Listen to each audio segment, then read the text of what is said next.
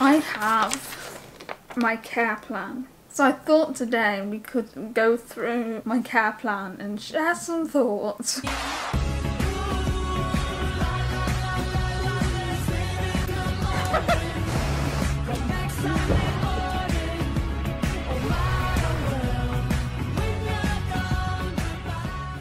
Now I haven't registered yet, but I'm going to. Diagnosis: EUPD, PTSD, depressive disorder, eating disorder, bipolar affective disorder, arthritis, type 1 diabetes. Medications: lithium 1,000 milligrams nocturnal, haloperidol 5 by twice daily, trazodone 50 milligrams a night, vortioxetine 20 milligrams daily, procyclizine 5 milligrams twice daily, clonazepam 500 micrograms bi-daily, lansoprazole, glycoside, empagliflozin, desodestrel, folic acid. We have discussed tattoos on her arms, which she is pleased. We discussed the benefits of a care coordinator.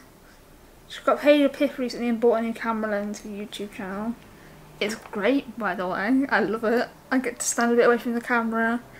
You get to see a background, and the sound is amazing. I don't think you can hear it auto-focusing on my face.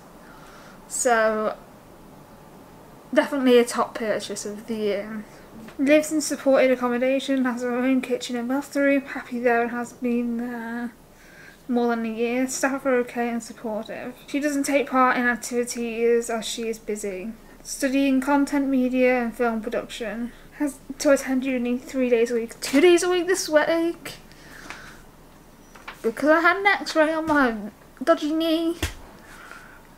My knee is dodgy. It keeps giving weight on me and I keep falling over. I'm not exactly the most mobile person at the minute. Happy at uni and is in a third year graduating next summer. In terms of social life, she has a boyfriend. Not anymore. Well, I don't have a boyfriend anymore. Physio starting 31st October for her knee. It just started hurting, no accident or injury. Lydia was diagnosed with arthritis in her hands and ankles at the age of 17. Struggles to write, so uses a computer for everything.